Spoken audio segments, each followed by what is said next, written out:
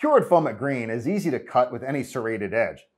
We usually don't recommend spraying so much foam that it expands out past your studs though, because generally speaking, you don't need that much to get amazing results.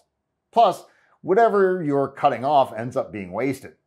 As you already know, foamate green turns a light seafoam green to let you know it's mixed properly.